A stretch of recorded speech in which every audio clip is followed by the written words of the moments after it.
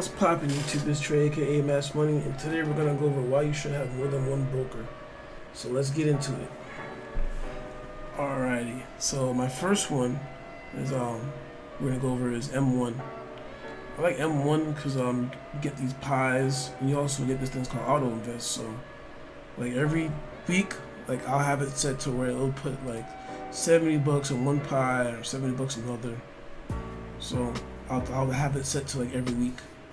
I know some of you can't afford to put that, or some of you can put way more than that. So like whatever you feel comfortable. I mean, eventually I'm going to increase it to way more than 150 a week or whatever. So I'm gonna hopefully one day if I make enough money, I'll make it to where I can do $500 a week. I'll let you do that. But yeah, let's go over my first pie. This was the original pie.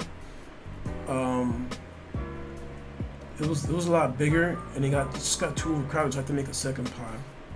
So you see I got Tesla, Apple, Airbnb, the good stars, the big boys. I got Square, PayPal, Ruco, ARK Invest, RQ, JP Morgan, Amazon, DraftKings. Got Canopy Growth, Tattoo Chef. Got one little cruise thing. This ain't gonna pop for a while, but that's the whole point. You wanna keep buying when it's low, and when it does pop, oh man. But yeah, I mean, I haven't had this account that long either. I created this account, September or something like that, and it's already up. It's at 2 G's, I'm already up 97% and $306 gain. And I barely put any money. Imagine if I was putting like heavy money in there, dropping like, I don't know, 500 bucks a week or something. Crazy. But yeah, it's pretty good.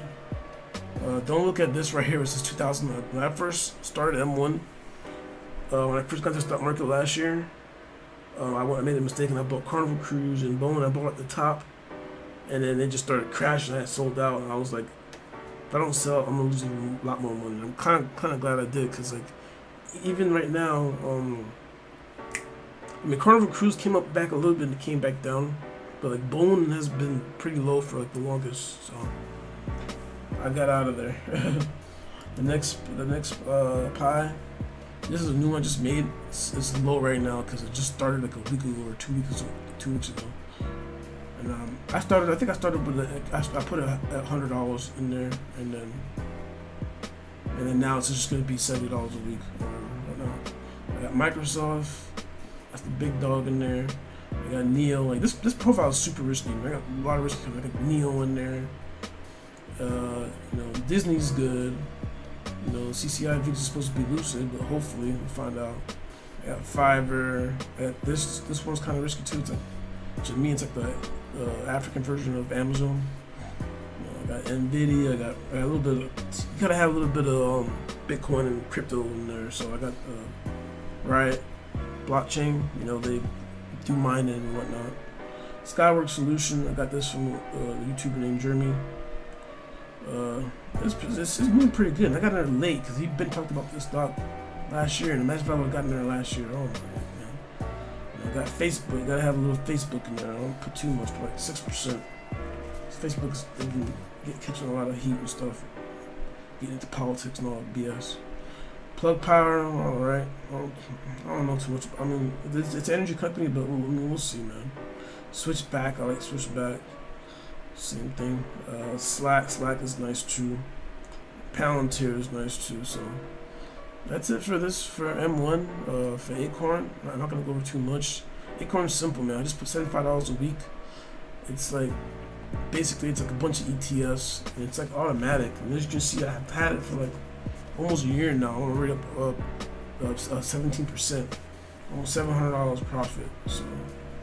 It's not a lot, but I mean, come on, I didn't do nothing. It just set it to automatic. It's just money's making money. It's a lot more money than I'll make sitting in a damn bank account. So that's that. You get dividends and all that stuff. And the last one's gonna be Robinhood.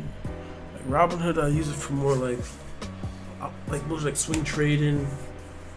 I rarely do any day trading. I don't like doing day trading too much. Swing trading, so like I'll stay in a stock for a couple days or a couple weeks, and then when I see like decent profits, like 50%, 70%, or 50% profit, I'll be like sell, and I look for the next big play.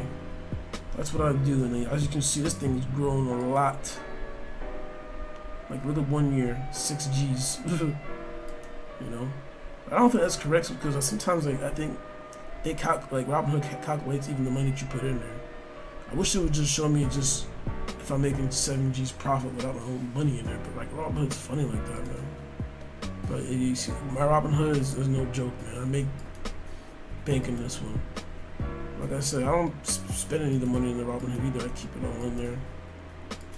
But yeah, my goal usually was to get 100,000 a year, but we'll see, man. Anything is better than nothing. But yeah, I mean that's it for now, guys. So please like, share, and subscribe to my channel.